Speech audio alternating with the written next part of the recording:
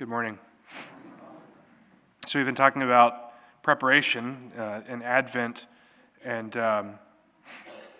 last night I was under the impression that Father Michael had the morning Mass, and my 3 alarm clocks went off at 8:15, and I got up to feed them, and their bowls were in the dishwasher, so I went out to the kitchen to get their bowls, and I heard, like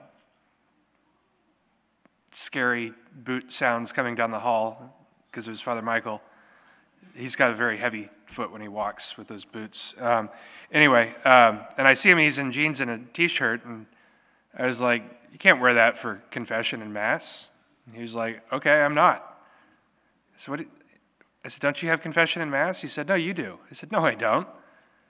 Like from yesterday at 7 p.m. onward, I'd prepped myself that I didn't have Mass this morning, and so I didn't go to bed when I should have, and then, I woke up all like frazzled, and then I came down, rushed down here for confessions, and managed to make it through confessions, and then I thought to myself, gosh, what a horrible job of preparation I've done, right? I thought to myself that I was going to feed my cats, and I was going to get back in bed, and I was going to sleep until like 10 o'clock. Nope. Poor preparation.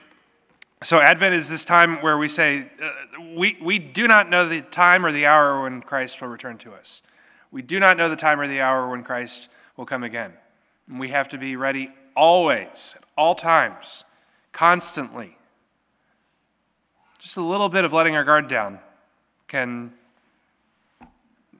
mess everything up. And so we have to constantly be on guard to do the will of God.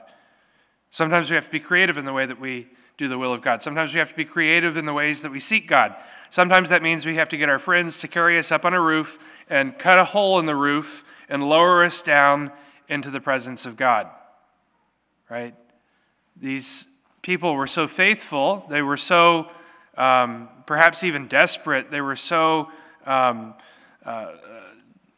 desirous to see the works of God that they went to these extraordinary measures to be able to go up onto the roof, to lower their friend into the presence of Christ so that he could be healed.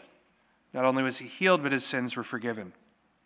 And so we recognize in this time of Advent that indeed it is a time of healing, a time of forgiveness, a time in which we are reconciled to the Father so that when Jesus comes again, we may be prepared. We may be ready. We may be waiting for him. We may not be in a stupor. We may not be confused. We can't say, I didn't know. And so we recognize that this time of Advent is a time for us to really order our lives, to look, to seek, to ask, what is it that I need to do? What is it that I need to change? What can I do better? None of us are perfect. Right? Is anyone here perfect? Matt, who are you looking at that you think is perfect? Are you looking at Colleen or at Sally? Sally might be perfect. No? Okay. None of us are perfect. Not a one. We can always do better. We can always improve. There's always something in our lives that we can give to God more, that we can entrust to God more. And so in this time of Advent, this time of preparation, let us continue to ask the Lord to refine us, to make us more perfect, to make us more like him, so that indeed we may always